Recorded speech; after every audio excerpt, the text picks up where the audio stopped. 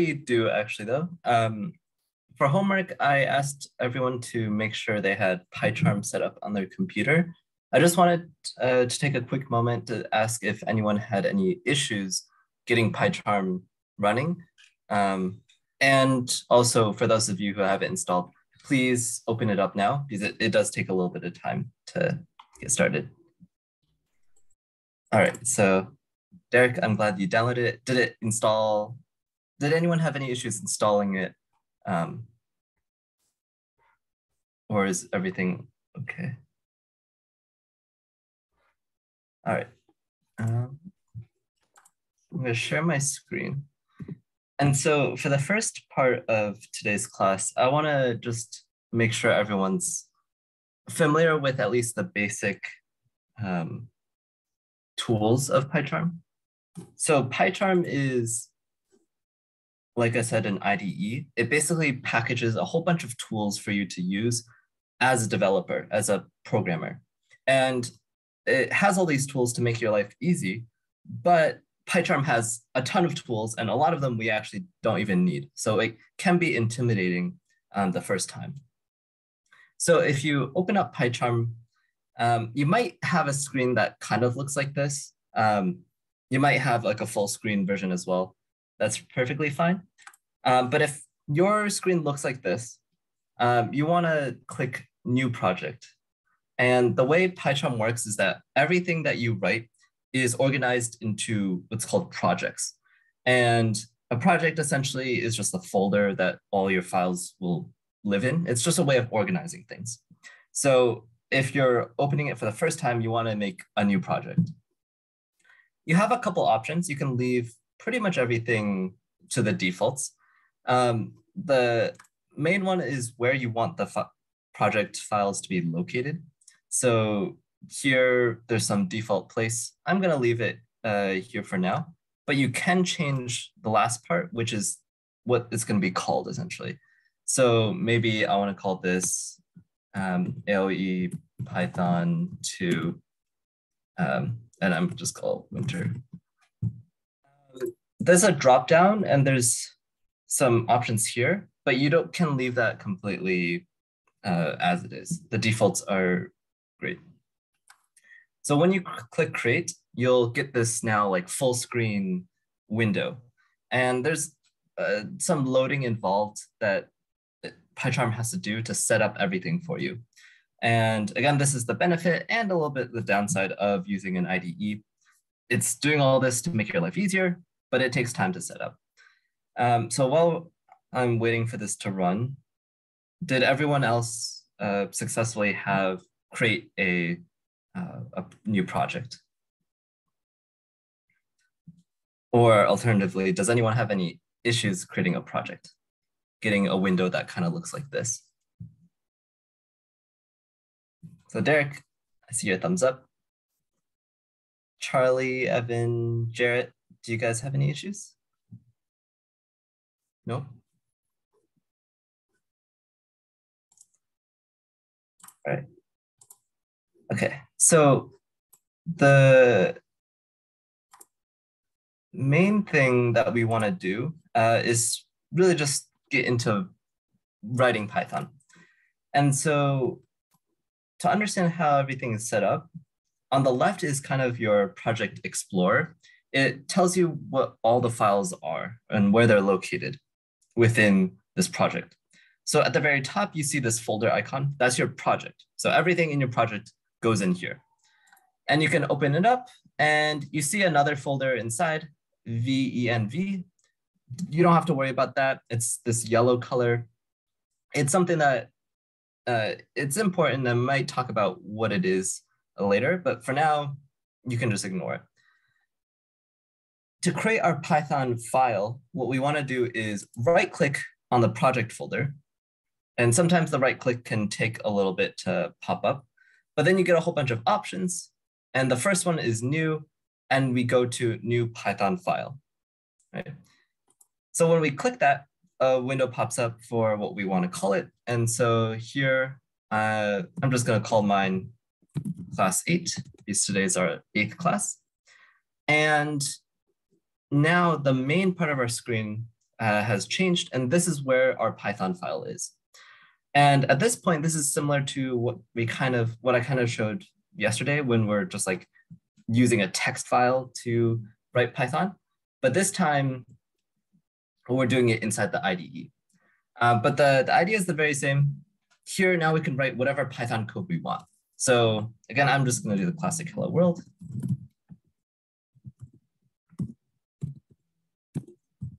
And you notice kind of one nice thing about the IDE is that it has the nice syntax highlighting, just like Google Colab had. Like there's a kind of bluish purple for the function, the strings are green, and we're going to see other colors later on. But this is my Python file. You can see it's called class8.py because that's what I put in the menu at the beginning. And now I want to run this file, right? And so there's a couple of ways of doing it, but probably the easiest right now is to right click, and kind of in the middle of your menu, there's the play button and it says run class8. And if I do, it can take a few seconds, but a window pops up at the bottom. And this is called our terminal or output window. And you can see right here, it prints out hello world. Unfortunately, this window, I can zoom in a little bit so I can make it a little bit bigger. And you can see that's the output of our file. Yeah, so as someone has drawn on my screen, I'm not sure. Once you run a file for the first time, so after we do this right-click run option, then at the top right, for all the future runs, we can hit the play button up here, and it does the same thing. But the first time you run a file, you have to, this play button isn't going to be there. So if you are looking for this play button and you can't find it, you can always right click and run. This is always going to be here as an option. This is also useful to control which file you want to run. Because for example, if I have multiple files, so I'm going to create another file and called second. And maybe, oops, I put it in the wrong place. So you can see it looks a little bit weird right now. If you look in the Explorer, second.py is inside this VNV file, which we don't want. We want it where class8 is. And so we can just click and drag out of the folder, and it'll ask you, do you want to move it? I hit OK. And now everything is back to normal. It's located in the same spot. But here is second.py. Maybe I want another print statement just to make it easy. So I can say print by, right? And so this is just something you have to watch out for. If you try to hit the play button, you'll notice it doesn't print out by, right? And that's because if you look next to it, it tells you what it's trying to run. Here it's running class8. It's not running this second file that I've created. And so to change it, you can look here, but again, it doesn't show up. So to make it show up, you right click, run. And now you can see the output says by. After you do that first time, the right click run, now it shows up as an option. So I can either run class8 or I can run second. And I can just choose right here and then hit play, and it'll run whichever one I want, right? So that's the basics of PyCharm: creating Python files, writing code, and then running it. And the output just shows up below. So does anyone have any questions so far? Having any issues getting PyCharm to run, creating any of these simple Python files?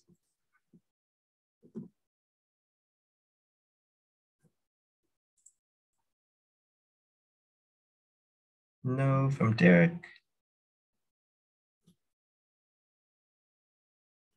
Evan, Jarrett, Charlie? Jarrett, no.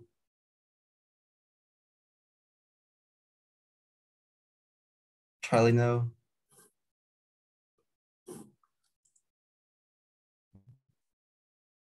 How about you, Evan? Did you get it working?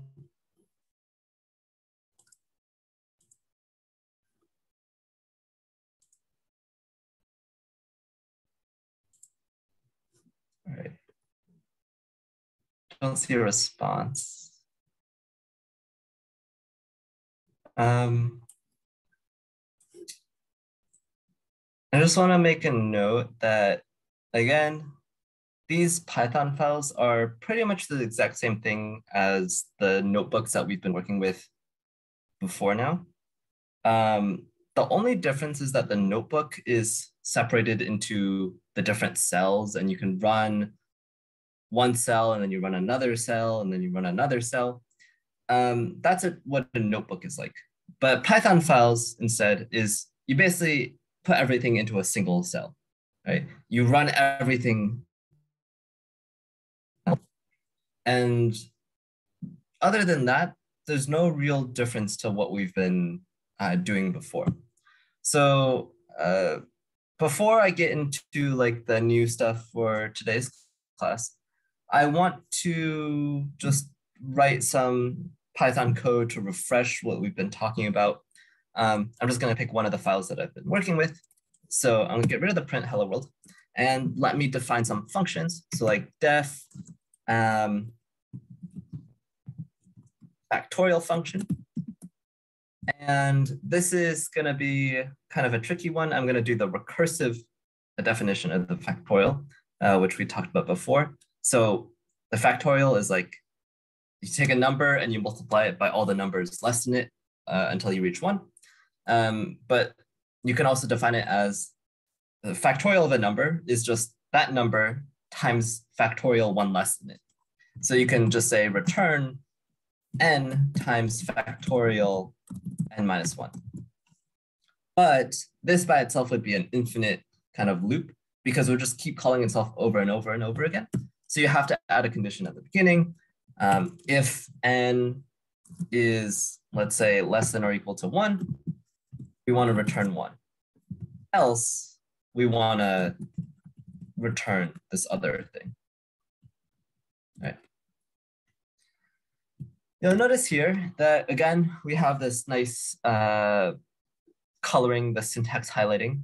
The keywords are in this orange color. The name of the function turns into this yellowish color. And you'll also notice these squiggly lines. So PyCharm helps you identify errors and warnings before you even run the code. So here, I have this kind of yellow squiggly under the 1. And if you click your mouse there and hover over the 1, you'll notice it gives you a message. And so this yellow underlines mean kind of warnings, or they're just like style notes. So, hey, the way that you wrote this, maybe it's not how we want it to look, how the standards are, but it's not like it's gonna cause a problem if you try to run it. So it works completely fine, but it doesn't maybe look right. And so here it's saying it's missing white space, and it lists this PEP8, which is just like a standard that people follow. And basically the standard says you want a space after your operators. So it wants a space, and if you put the space, the squiggly goes away.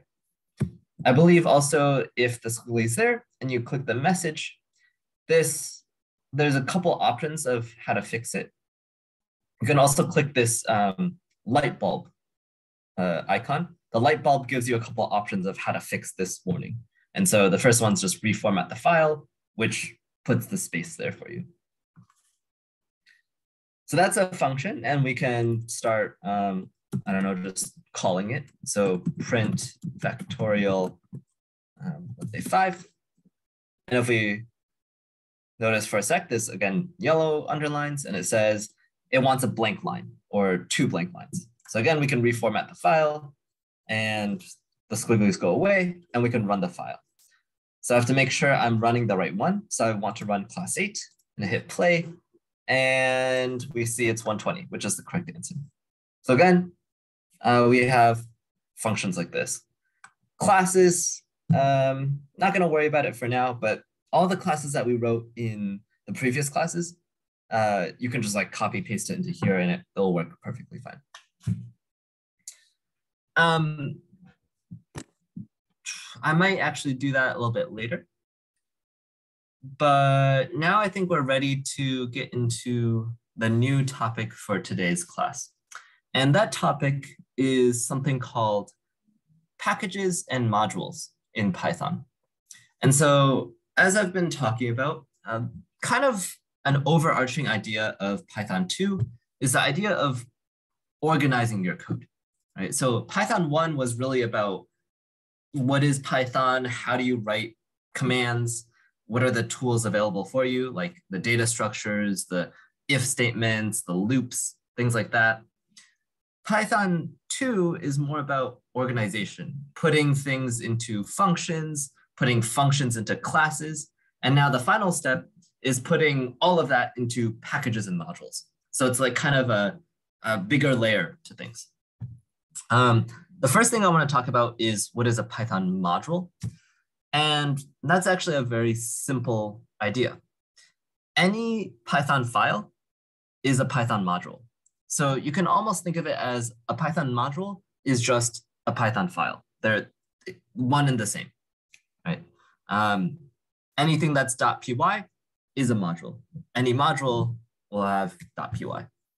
So for example, these files that I've created, I've been calling them Python files, but they're also Python modules. And what's interesting about modules is that if you know what the word module means, it basically means that they're kind of these individual building blocks that you can put together to make something bigger and better. And that's exactly what Python modules allow us to do. What you can do is you can write code, put it into a file, put it into a module. And then in a separate file, you can call that code. You can bring that code in and then use it. So you don't have to write the code multiple times. For example, I have this factorial function in this file. Maybe there's a couple different applications where the factorial function is very useful, and I want to have it available in a lot of different places. They might be completely different use cases, so they're not going to be in the same file. I want separate files for the different uses, but I want this shared function within the both of them. Right? I want this one single factorial function in two separate files. And the way I can do this is here I've put the function in a module, and we're going to do something called importing the module in the separate files. And again, what is the advantage of this? Well, I mean, you might think we can just, again, copy paste the code, right? If we just want this function in two separate places, just write the function in those two separate places. But as we've been talking about, copy pasting is never a good idea in programming. One big reason is it makes your code look, makes your code a lot harder to read, because you might have a huge amount of code that's reused in multiple places and it's not really important, but you need it there. Again, another option is, another downside is that if you want to make changes, right? Maybe you want to upgrade your code or change a variable name, anything like that. Well, if you want to change one version, then if you use copy paste, you have to change all of the versions, right? You have to go to every single place that you put it. You have to change every single version. And if you miss one, it could break everything, right? And so what we want instead is kind of one version that's shared everywhere. And so you can just change that one version and it automatically updates wherever you're using it. So to see this in action, we're going to use the two files that I've created. So the first one is this class8.py. The second one is the second.py. Your files might be called something else. It doesn't really matter what they're called. But again, I have the factorial function inside this file. I'm going to go to the other one, and I'm going to show you guys how to import modules. So to import modules, we have a keyword, and you might guess the keyword. It's called import. So import takes a module name. And a module name is basically whatever is in front of the .py extension. So this thing is called class8.py. The module name is class8, right? We just chop off the .py. So what do we want to import? We want to import class 8. Done, right? And so we get this warning, and this warning is basically saying, hey, you imported this module, but you're not like using it at all. So there's no point of importing it. And so that's a warning that we're gonna kind of address later on. So we can ignore it for now. Notice that this gray coloring is also another way of telling you, hey, you've imported this thing, but you're not actually using it. And so how do we use it after we import it, right? So importing a module is almost like taking that file, taking everything inside of it, and then pasting it into this one. It's a little bit different, and we'll see the differences, but you can almost think of it like that. Once you import a module, you get access to everything that was in there. And so if we want to access this factorial function, for example, we can do that. And the way we do it, and I'll explain why later, you want to type the module name. So it's class 8 again. And you want to hit a dot, and then it gives you a couple options. The first one's actually what we want, the factorial function. And we can do 5 again, or maybe let's do 6 to be a little bit different. And we can print the result again. So again, this is the import statement, and this is kind of using the import statement. And you'll notice the import statement is no longer grayed out. And that's just because we're actually taking advantage of it. Instead of just importing it and nothing else, we're actually, using it. And if I run this file, make sure I'm running the right one, you'll see something interesting. So factorial 6 is 720. So that's why the 720 is here. But the 120 is also here, right? And this brings us to 2 things I want to talk about. Well, the first is, why is the 120 here, right? And the way we can think of why 120 shows up is kind of based on what I said before. When you import a module, it's almost as if you're copying everything in that file and then pasting it in. So it's almost the same thing as taking all of this, copying it, and then pasting it like right here. And if you notice, inside this file, we're calling factorial 5 and printing it out. So when you import the module, it also carries over this line right here, right? So the import doesn't just import functions. It doesn't just import classes. It imports everything. And so it imports statements like this. And so that's why the 120 shows up, right? If I get rid of this and only have the import statement and run the file, you'll see that it still prints out 120.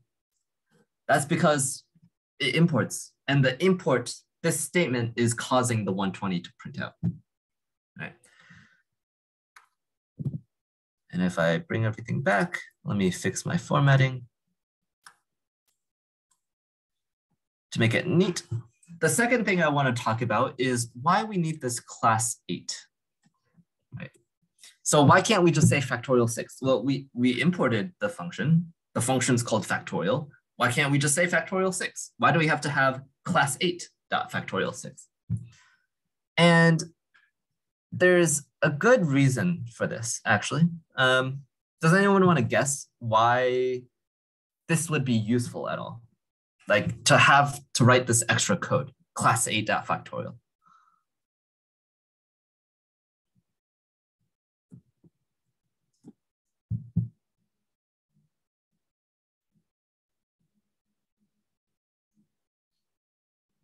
The idea comes from the fact that when you're importing modules, in this case, we have the advantage of we're the author of both of these files, right? We know exactly what's going on. But we'll see that the power of packages and modules is that you can create a module, you can create a package, and then you can send it out to anyone else to use. And whoever is going to be using it, they don't necessarily know what you did in your package or module. They're not going to necessarily look at your code. They're just going to try to use it. And one thing that can happen is, well, programmers are really bad at naming variables, right? We're very lazy at naming variables. We like the variable x a lot. We like foo bar is very common. And actually in chat, I see a good response. That's pretty much the answer. You don't want to confuse Python on like where this variable, where this function is coming from. And so when we have this class 8.factorial, it's basically saying, hey, it's the factorial function from this module. And the advantage of this is, for example, if I wanted to write another factorial function in here, and it's also going to take in n, and this factorial function is going to be a iterative solution. So the other one was a recursive version. This one's going to be an iterative with a loop. So I can say like for I in range n plus 1, I need a result. I'm just going to multiply all the numbers. So res times equals I. So this is going to take 1, multiplied by 1, multiplied by 2, 3, 4, 5, all the way up to n. And then we just return. So here I have a factorial function in this class, in this module. Let me reformat. I have a factorial function here. I have a factorial function here. And now I can choose which one to call. So here, I'm going to add a print statement. So print, this is using a loop. And this one is using recursion. Oh, oops. I didn't have the print. And so here, now if I run the file, we'll see it very interesting. So we have the 120, we have the 720. Also, I think I messed up. Oh, I need 1 there. We can actually do 2. So my code had a bug in it, so I fixed it. And so here you can see that, first of all, the recursive function, it calls itself again and again and again. So this print recursion is going to happen again and again and again. I notice here for the 120, it printed it 5 times. For the 720, it prints it 6 times. So that's this one, class 8.factorial 6.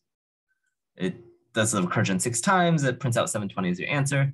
But I can still call this other one, this iterative solution, the one that uses a loop. And you can see it prints out something slightly different. The answer is still the same because they're both valid ways of calculating the factorial. But you notice it's using the different functions. And so the advantage of when you import a module and then have this kind of syntax is that you don't have any risk of modifying code that you've written. And the term for this is called namespacing. So it's one word, namespace. So namespace, I put it in chat, and this is called namespacing. You basically put everything into what's called a namespace. And the namespace in this case is class 8. And so it's just like class 8 dot whatever. And the way you can think of this is you're basically combining everything up, tying it all together under this name class 8. And the advantage of this is that, again, you don't have any conflicts, right? Maybe I'm importing 10 different modules, and they all have this variable called x. Well, because of namespacing, they don't start fighting for the name x because they're all different x's.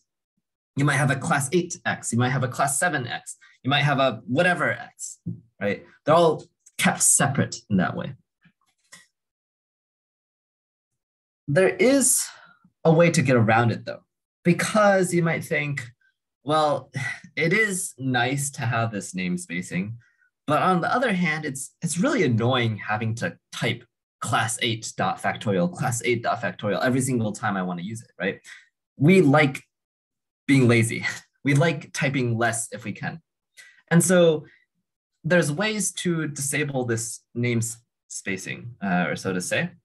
And the way we do that is with another option when you're importing modules. So for now, I'm gonna make some changes. I'm gonna get rid of this print statement because it's not really important. I'm gonna get rid of this factorial function. And because of that, I'm gonna get rid of the call to it. So I'm back to kind of where I started. I only have the factorial function here. I'm also gonna get rid of the print statement. And I'm just importing it and using it, right? But I'm gonna show you a different way that you can import things in Python. The syntax is like this: from blank, import blank. And because Python is very nice, it's very, oh, oops, I don't want that autocomplete. You might be able to already guess what goes in these blanks, right? So the first one is the module name. Where are you importing from? I'm importing from this module, right? So I want to import from class 8, right? Now I want to say, what am I importing? I want to import the factorial function. So now I'm done. So from class 8, import factorial. And what this does is it now kind of gets rid of that name spacing idea. Now I can call factorial directly. And in fact, I have to call it directly. I no longer do class 8 factorial, I just say factorial.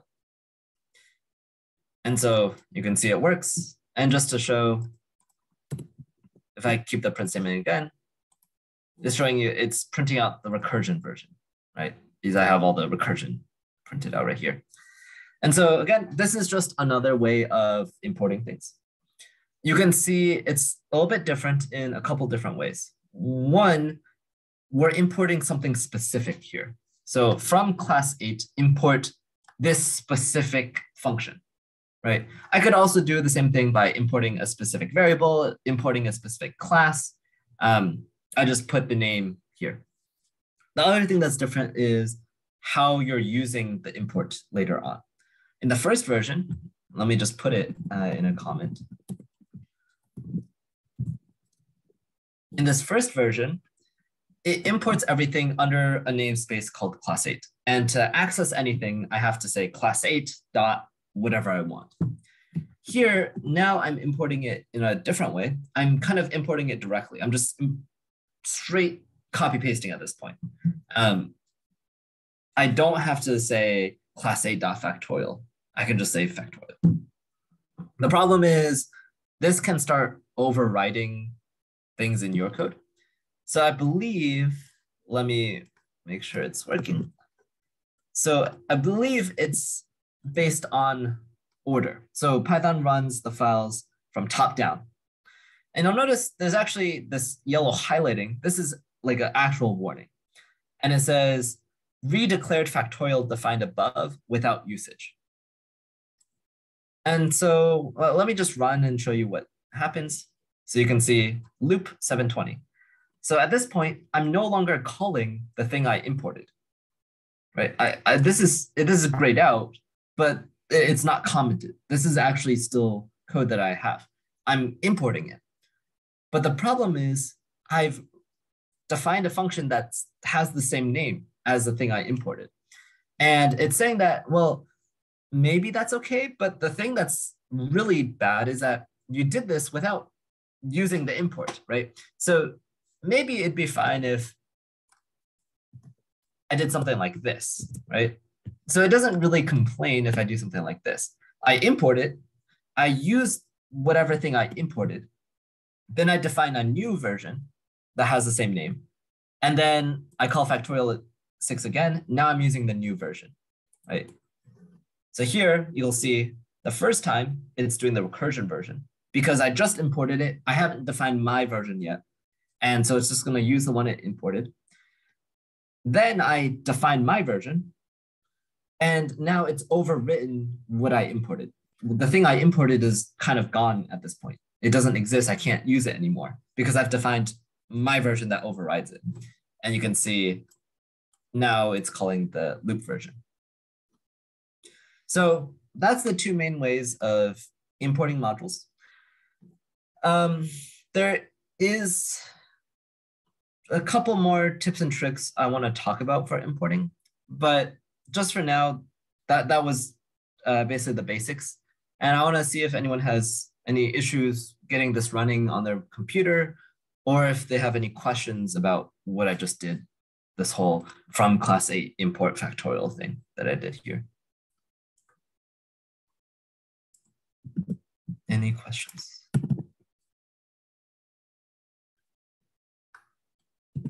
Nope. From Derek. Anyone else have any questions?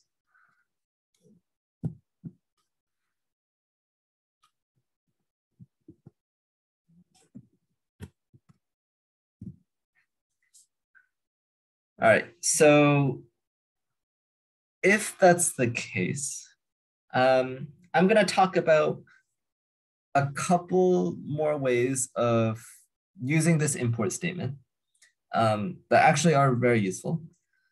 Then I'll go on talking about packages, but we're going to see that's a very easy topic after we've gone through this whole idea of modules. So here, importing, I'm going to focus on this kind of version of importing where I'm saying from this module, import whatever, right? So the first thing I want to point out is that if I want to import multiple things, I can do that, right? So let me go back to this one quickly. And I'm actually going to copy this function, the loop version, into this file. So I'm going to copy this, paste it, and I can't have two functions with the same name. So I'm going to call this one factorial rec for recursive, and this one factorial iter for iterative. Right? And I have to change this. And let me just format everything nicely. So now I have two different functions in this file. And maybe just for the heck of it, I'm going to make variable x equals 7, right? So I have two functions and I have a variable in this file. If I want to import multiple things, all I have to do is just put multiple things here and I separate them by commas. So I can import factorial iter and x, for example, and I separate them by commas. And now I can print x. I can maybe even print factorial iter x, right? So if I run it, you'll see that x is 7, or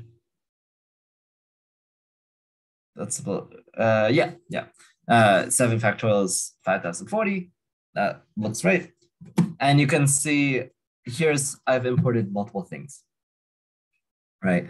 And the whole point here is I can import functions, I can import variables, I can import whatever I want, really. I haven't shown it, but you can import classes. And it really works the same way as everything else. Once you import a class, you can use it as if it was defined in the file. However, what if you want to import everything, right? Again, if you remember the first syntax I told you, the easiest one, import class A, it imports everything from the module. So how do we do kind of the equivalent with this syntax? If we want to import it this way using the from import statement, how do we import everything? And in Python, and it's pretty shared in a lot of programming languages, the symbol for everything is the star. So we can say from class 8, import star. And the star is almost like a fill in the blank for Python. And so it's saying import anything that you can, anything and everything. So import factorial iter, import factorial recursive, import x, right? And you'll see that here the code works because I'm still importing x and factorial iter. But now if I add another variable here, so y equals 9, for example, let me just format it, I can also print y, right? So it automatically updates. You can see 9 is here. It automatically updates for me. So whenever I make a change to this file, this module, by doing import star, it automatically imports everything new that I've added. Right. So star is just a shortcut for everything. The last thing to cover for this import statement, and again, it doesn't really give you any more power. So notice like these two versions, they kind of do the same thing. They have important differences, but in terms of like what they allow you to do, there's no, if your code works with the first version, I can make it work with the second version as well. I'll have to make changes to adapt to the different ways I'm importing, but it doesn't give you access to more things. It doesn't give you access to less things. It's completely equal. And the last thing I want to talk about is, again, it doesn't give you any additional power, but it can make your life a little bit easier. So for example, I have this function factorial recursive, and I can import it factorial recursive. But maybe I say, again, I'm just really lazy, right? Factorial underscore rec is such a long name, right? And I only have this one factorial function that I'm importing. And so I just want to make my life easier. I want to rename this function, right? And you can do that. The way you do it is with the as keyword. So I say from class 8, import factorial recursive. And now I say as some renamed version. So I can say as just fac, right? FAC. And now notice that it doesn't know what x is. It doesn't know what y is because I'm no longer importing those. But I can now just say fac 7. And if I run this, you'll see that it works basically how it did before. This is a shortcut for importing something and renaming it at the same time. And it's just useful. When you're looking online, we're going to see a couple examples of very common imports, but a very common thing that people use is this cool tool called NumPy. And this is a package. I'll very briefly talk about what packages are, but in pretty much any example that anyone writes with NumPy, they always write something like this: import NumPy as NP. And pretty much the whole reason is we don't like writing NumPy over again. But it can be useful to make it shorter and use the as syntax and to say as NP. And this basically just makes our life easier. Instead of having to write NumPy, we're going to say NP instead. It's just a lot less typing. I see a question, what is NumPy? Great question. NumPy, literally, it's like short for number and py Python. It's a package that is not built into Python, something that you have to download, but it's very, very useful in math applications, but not necessarily like pure math, but also things like, if you heard of what machine learning is, NumPy is very big in machine learning. If you're ever doing Python for like statistics or and analyzing data, NumPy is like, everyone uses it.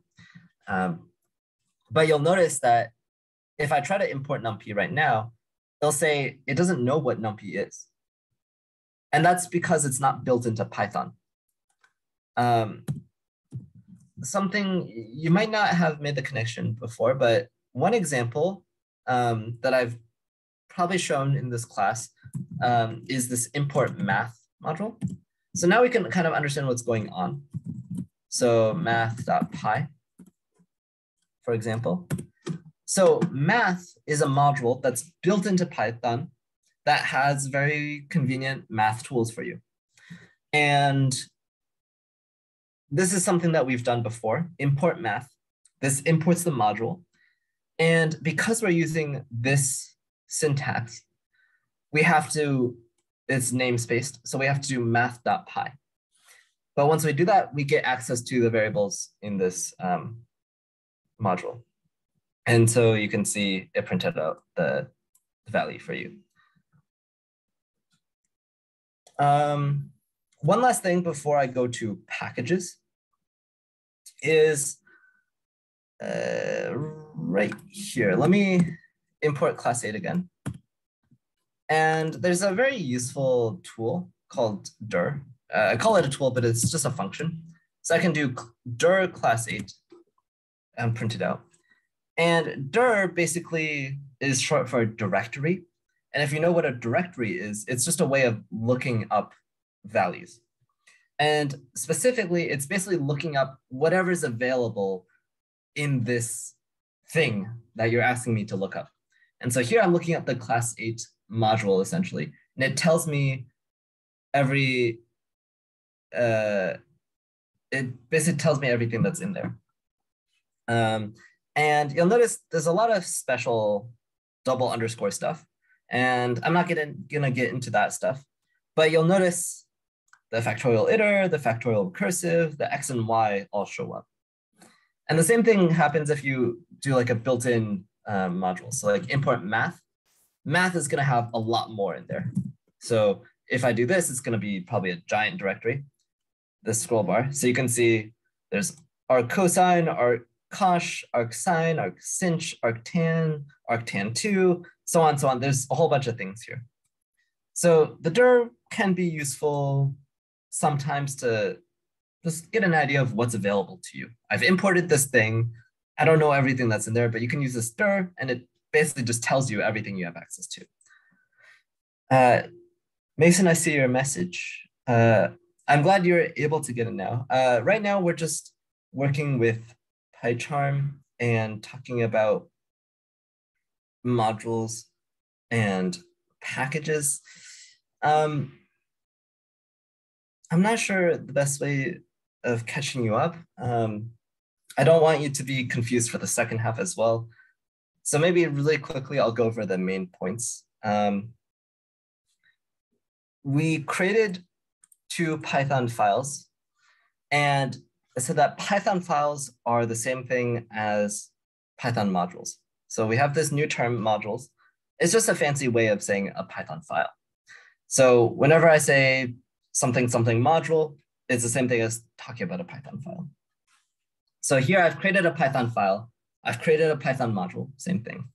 And I've done just normal Python stuff that we've done in the past. I've written some functions. I've created some variables, right? And this is all part of my module now.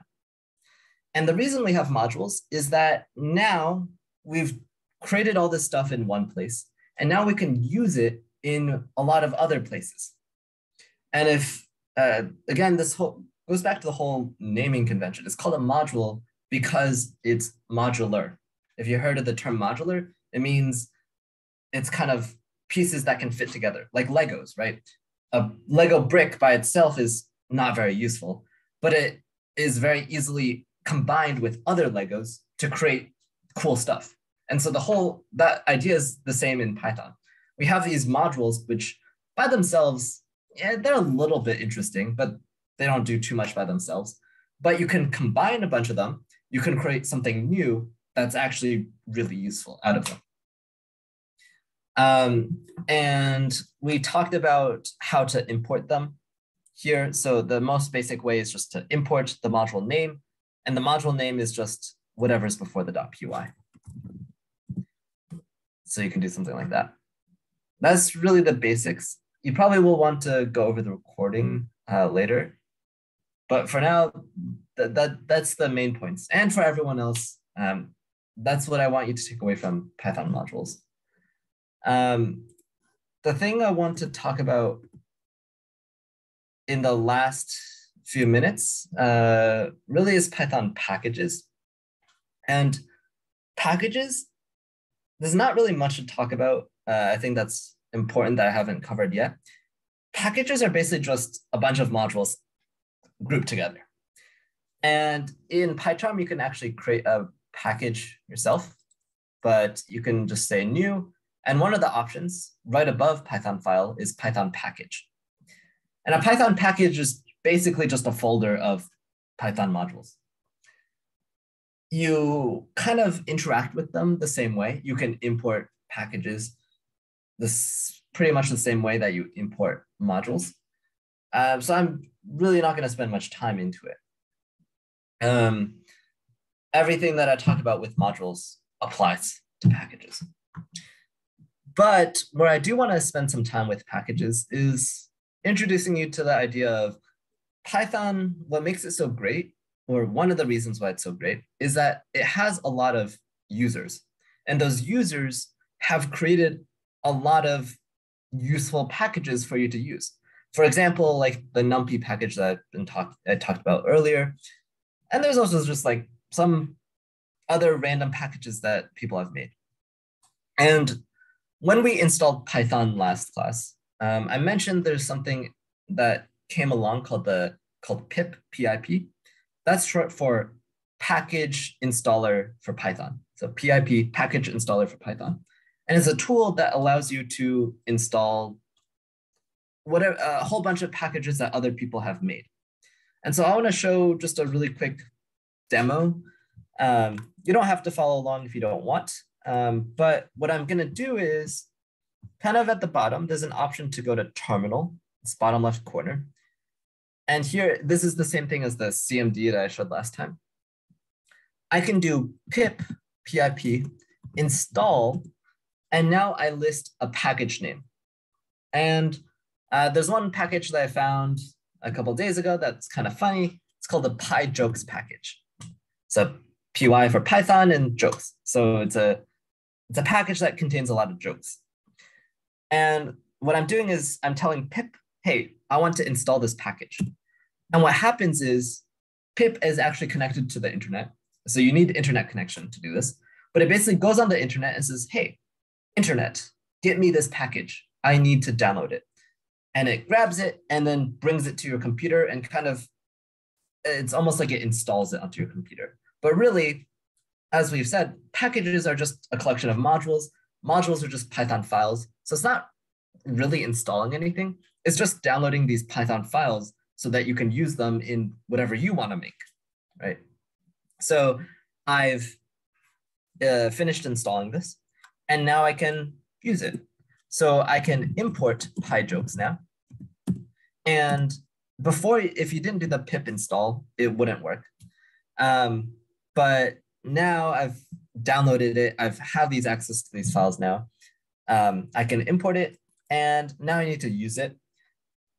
You can look up documentation online, but the most basic way is there's a function called getJokes. So I can say print, and then since I imported it this way, import PyJokes, I need to say the name of the package, PyJokes dot, and here, getJokes.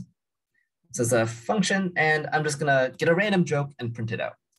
And if I do, Evan, your prediction is pretty much accurate. It's very cringy, programming related jokes. Some of these aren't really funny. I'll be honest. They appeal to a specific category of people, but I don't know if. So here's one. There are only two hard problems in computer science: cache invalidation, naming things, and off by one errors. And so the joke, we have talked about off by one errors, I think. That's when you have like a loop that maybe goes one too far or one too little. And so the joke here is that you said two things and now there's three things. So that's a one-off error. Yeah, I didn't say it's very funny, but here, hopefully you can start getting the idea of like, people have, very, very smart people have written very useful packages that you have very easy access to. And it's as simple as just downloading some files and then importing them. And all of a sudden you get access to a whole bunch of things very easily. Like this PyJokes package, yeah, it by itself might seem very simple. Like it doesn't really do anything powerful, but think if you had to write it, it would take you some time, right? Like you'd have to come up with all your jokes. You'd have to write these functions that randomly pick some. It's not necessarily quick to write, but it's very quick to just download and import, right? And so it can save you a lot of time that way. I know, let me check on time. It's close to 4 o'clock. So, yeah, I don't understand all the jokes here either. But again, this is kind of a joke package. The NumPy one that I mentioned before is a lot more serious. It's very useful. It's probably the most used package that I use in my classes, just because it has a lot of useful tools and everyone just uses it. But now I want to take a moment, get through some logistics. So the first thing I want to talk about is today is the last class scheduled for Python 2. And we're not completely sure what will be offered for Python 3. I think it will depend on enrollment, but Python 3 will kind of start going in another direction. It's going to be, I think, involving using this package called Pygame to create games in Python. And if you're interested, reach out to Ms. He. I'm sure she'll provide some more information as well. Otherwise, I do want to take some extra time. I want to leave some time today to answer any last questions before we go for this last class. I want to make sure everyone is set up and set up with PyCharm. And I don't want to leave anyone feeling confused. So I have some extra time today. If you have any questions, I'll be here to go over them. Otherwise, there's no homework because today is the last class. And I think that's it for logistics. Yeah, so I think that's all I had. Jack, are you talking to me? This is in the different